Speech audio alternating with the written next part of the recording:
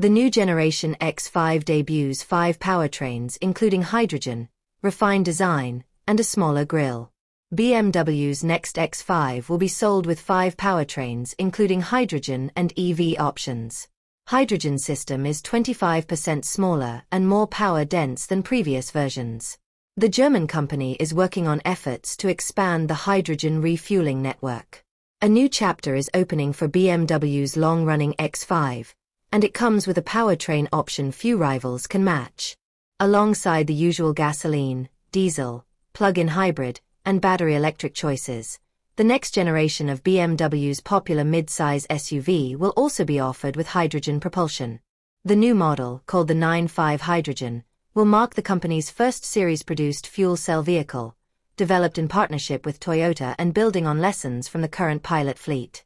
Our own spy photographers have snapped the new model during testing earlier this year, but BMW has stripped away some of the camouflage for the official photos, providing us with a clear look at the overall shape and profile of the new X5.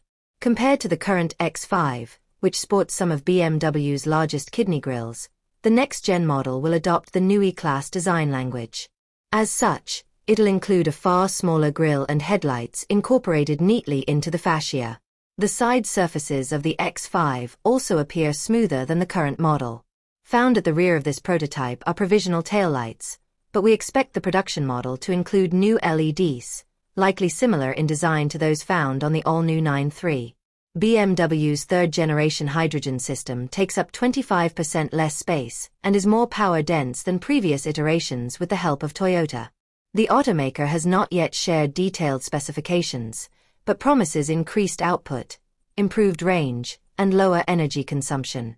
We also know that the 9/5 Hydrogen won't hit the market until 2028, so BMW still has a while yet to ensure it's perfect. Of course, the lineup won't be limited to the FCEV option.